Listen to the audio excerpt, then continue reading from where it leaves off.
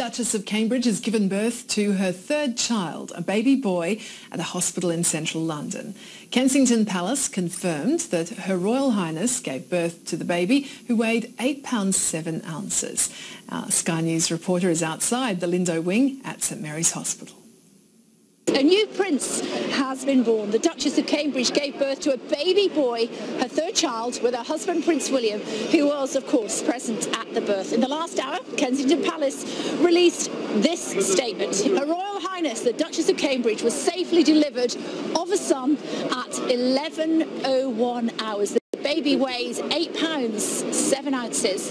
The Duke of Cambridge was present for the birth. Her Royal Highness and her child are both doing well. The Queen, the Duke of Edinburgh, the Prince of Wales, the Duchess of Cornwall, Prince Harry and members of both families have been informed and are delighted with the news.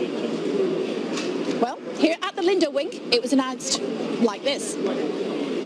Buckingham Palace!